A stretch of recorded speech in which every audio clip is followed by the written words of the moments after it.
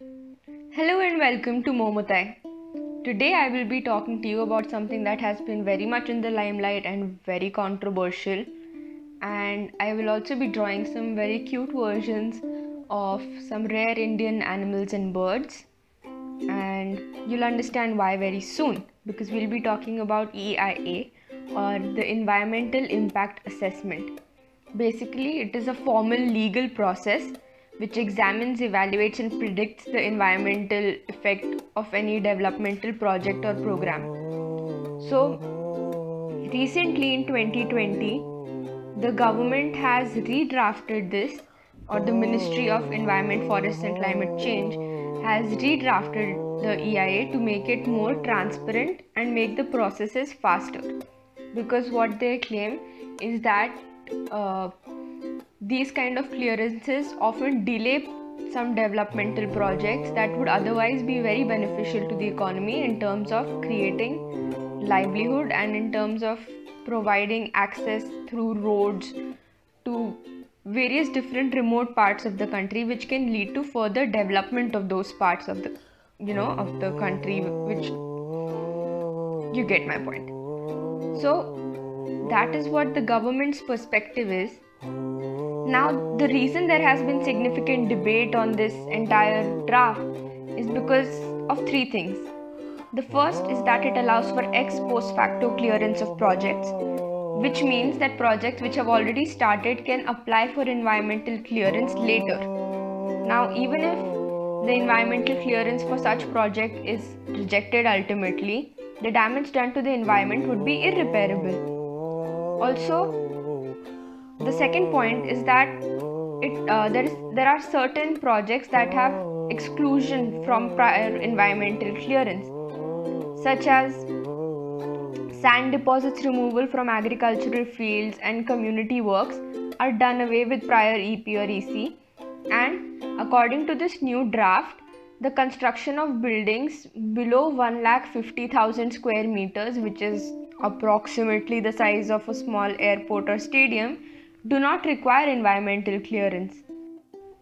Are the monitoring authorities doing enough? Because the third point is that the draft contains a provision for both cases of violation and non-compliance reported by the project proponent or the government authority.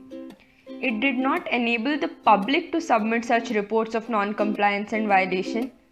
And I think this very strongly goes against the entire Parent Act, because if the people, the local stakeholders are not given a say in the matter, then you're taking away a lot of power from them in terms of their own environment and their own livelihoods. Because every individual has the right to live in a safe, clean environment.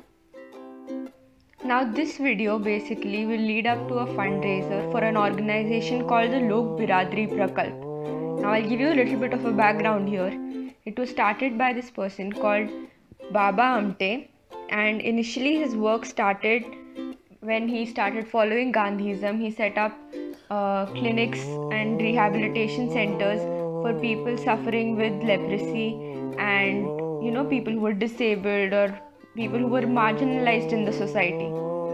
Later on, he founded this Lok Biradari Prakalp to work for the Madhya Gond tribal people of the Gadhchiroli district. Right now, his third generation is still working in the area, and they have established schools, they have established agriculture, they are working on providing livelihood activities to the people. And at the same time, they are also working for the conservation of the environment in the area, because the tribals are hugely dependent on the forests of Hemalkasa, or the Hemalkasa is the actual place where they are in Gadhchiroli district. And also they have this very interesting project called the Animal Ark. So right now, all the tribal people who were initially dependent on hunting have stopped hunting as a means for food, because they have developed agriculture in the region. And even for festival purposes or for ritual purposes, when any animal is hunted, if they find that any animals have been orphaned or are ill or cannot be taken care of in the natural environment, they are brought to this animal ark, which is sort of like how do I put it? A homemade sanctuary for animals. And they have a huge variety of animals living there at the animal ark where this Amte family is living. And I thought this was something really interesting, and I thought that all of us could contribute to this work, all the work that they are doing in Hemalkasa, and therefore I bring to you the fundraiser. Woohoo! So now talking about the drawing that I'm making, I'm drawing 5 Indian species which are very rare and which are dependent on the Indian forest surviving.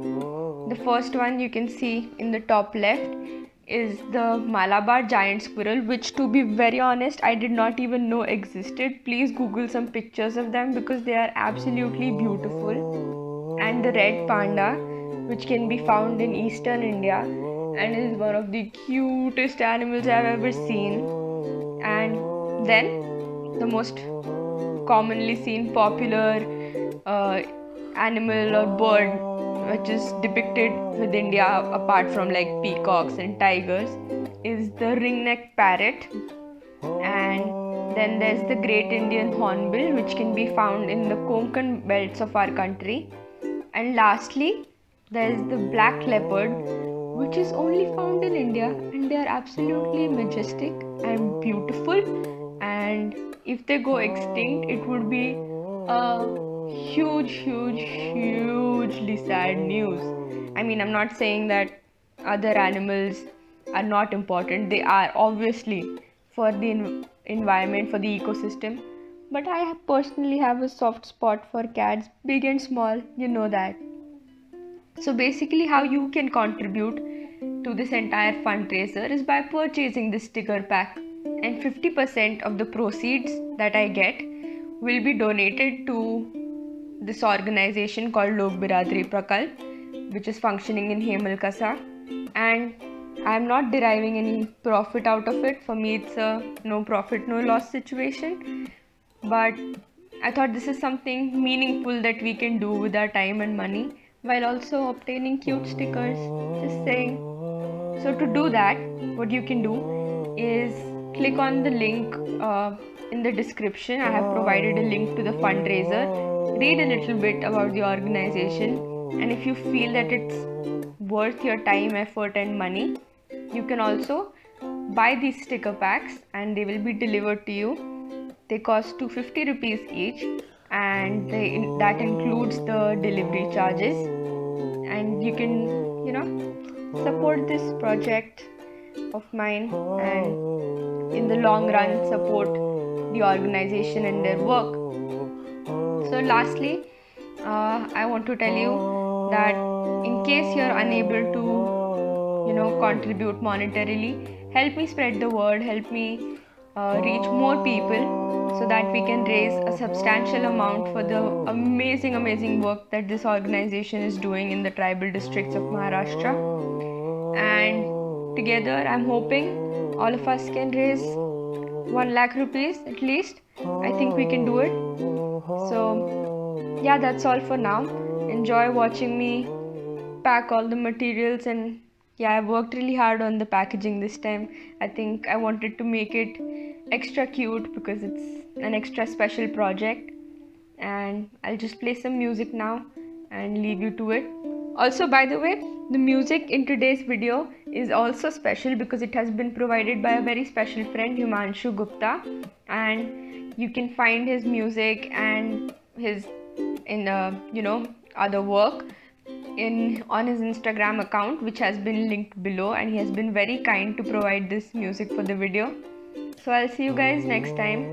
Till then, take care of yourself, stay hydrated, stay conscious, and I mean conscious in terms of the environment and the happenings in the world. I don't mean stay conscious as in, guys, sometimes I think I just rant on a bit too much. Anyway, take care of yourselves. Bye bye.